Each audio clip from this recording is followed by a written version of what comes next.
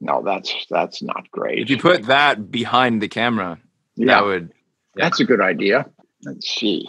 I gotta look good, Joe. You do look good, John. You always do. Here, how's that? That's a little better? Oh my God! I'm gorgeous! Hi, Joe. Hi. Oh, I'm so happy to see you, man. It's the Third Rock from the Sun reunion. Yeah. Except it's just me. We're missing... Such as it is. Yeah, such as it is. The show started in 96, right? So that's... Yeah, we finished in 2001. That's a long time ago. That's almost 20 years ago. Yeah. It's still one of the things everyone asks me about the most. Even though I've been working all that time since. People just love Third Rock from the Sun. I know. They even asked me to do the alien salute. Yeah.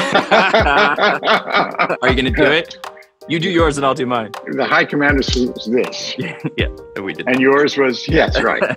Back in those days, I musked my hair magnificently, but now there's no hair up there. So the effect John, is gone. there wasn't any hair back then either. So I figure it took us from the time we cast the show and got moving, it was about 2 years before we started shooting. So I figure you came in for your audition when you were about 12 or 13 years old. Yeah, that sounds about right. But it was amazing your entrance into the room when you came in to audition. Really? I don't know how vividly you remember that. I remember that audition for sure, but I don't necessarily remember walking into the room. I mean, you were a little kid. And we had been seeing all these kind of Keanu Reeves types, older than you, much older than you. Back when Keanu Reeves was in the first Bill and Ted's Excellent Adventure. Yeah, right. It's in the Speed era. Right. And these young punks. And you came in, and the idea of this little boy being an old man was so funny. I remember that audition. I just remember getting laughs with you. Yeah, that's right. And then I spent the next 6 years with you, kind of teaching me what it meant to get a laugh from an audience. But I remember those first laughs in that room, because at an audition like that, there's lots of people, all the executives from the network and the production company, blah blah blah. Everybody's like 20 people in a room, so like a small audience, and getting laughs is like it's such a thrill. And just imagine you were getting laughs on lines that we'd already heard about 50 times. Right. I mean, it's like, oh my God, we finally got the idea of Tommy. Oh. Suddenly it makes sense. We could sit here and probably go back and forth naming 1,000 moments that we remembered. Just hilarious moments. How about the crickets? Oh, yes. Yes. I had several April Fool's jokes. You did an April Fool's joke, which convinced my mom. You told everyone that the Queen of England was going to be visiting the set. It wasn't the Queen. It was Prince Andrew. I said, Prince Andrew was coming to the visit. Nobody went for it except your mom. So she bought a bunch of crickets because I had a pet bearded dragon at the time. So we were in the habit of buying crickets to feed to my pet lizard. And she bought a whole bunch of crickets and let them loose in your dressing. So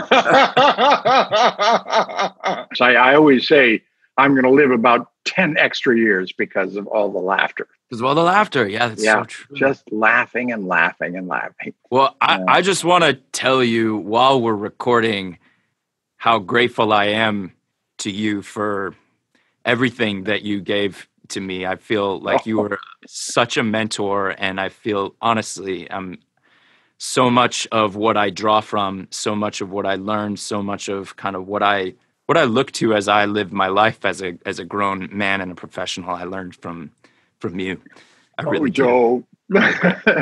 Well, thank you so much for saying that. But you brought so much to that transaction. For you, it was like a second family, because everybody felt really like an older brother, older sister, aunt, uncle.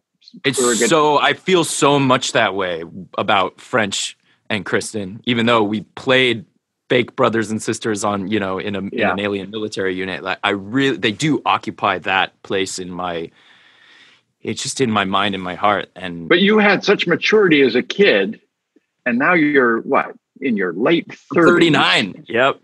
and you're still a kid. I mean, so, it's so I feel ironic. like a kid. I feel like I don't actually really know what I'm doing any more than I did back then. Well, I think that's one of the privileges of being an actor is you get to hang on to your infantile self. Certainly, I love the chance to be ridiculous, even still. And we'll never be as ridiculous as we were on Third Rock. No. And so now you've written a book. I've written a book. As a matter of fact, my second book in a year. It's called Trumpty, Dumpty Wanted a Crown, Verses for a Despotic Age. Who is that about? Well, you'll never guess. If you look very carefully, you'll see my watercolor impression of our current president as a monarch. And it's a book of about 32 doggerel poems, not just about Trump. In fact, most of them are about this crazy and long cast of characters in the Trump administration. The first book was a New York Times bestseller, and the second one is already getting a whole lot of attention. It's not something I ever thought I would do, but something about the current political climate has sort of dragged me into the arena. You know, I was never that politically active or even that politically outspoken. I always had my politics, but I sort of kept them for myself. Yeah. I never felt comfortable sort of parlaying my celebrity, such as it is, into a sort of activist voice. Until now, until someone parlayed their celebrity into a presidency, and then sort of all bets were off. Right. That's right. That's what it always actually reminds me of when I see him making a speech or giving an interview. He reminds me of what we do. He's using the kind of techniques that you do when you're like doing comedy improv, or you know, when you're just kind of making a scene, when you're on the Tonight Show, when you're just kind of trying to entertain people. And I'll give it to him. He's entertaining. He makes for a great, whether you know, if you're rooting for him, then he's a great protagonist. And if you're rooting against him, then he's a great antagonist. He's very entertaining. This is a reason why there's such good ratings. So many people like to watch him. But he's a hopeless entertainer in most ways. For one thing, he doesn't have any sense of humor. You've never seen him laugh. He's not self-aware, but he's so preaching to the converted, and he feeds off their response like rocket fuel. I mean, well, and let's be honest, if you're telling a story of anger and hatred, that's going to be really appealing to people, and it has been throughout the ages. That's a very compelling story for to get up on a stage and say, you have problems and it's their fault. It's a very, very powerful technique, and he does it in a really effective way. Yeah. But so let me ask you this: what do you think is the place of an artist? If an artist looks around and says, I'm scared for my country, I'm scared of what the government is doing, where does art fit into politics, do you think? Well, it's a real dilemma. I myself love to find some way of performing, doing a sort of metaphor of my own feelings, because that's what I do for a living. I can amuse, I can entertain. Yeah. The problem with that is this is not an entertaining moment. It's not a funny moment. It's a hard moment to release humor. Yeah. So it's very dark humor, and my book is very savage. It's the whole dilemma of the satirist. Basically, he's entertaining the people who already agree with him. And it would be great to change people's mind with comedy or with drama, but it doesn't happen very often. As I say in my introduction, my intentions are threefold: to make you laugh, to make you mad, to make you remember, and with any luck, to also make you vote. Yeah. This is my get out the vote effort. And I also illustrated it. So if you leaf through it, you can see my line drawings. I know your illustrations, because you used to hand draw Christmas cards for the whole cast and crew, and we would get a new one each year, and we would always save them because they're so finely drawn. I shock even myself. I'm a published and indeed best-selling poet. so that's what I got.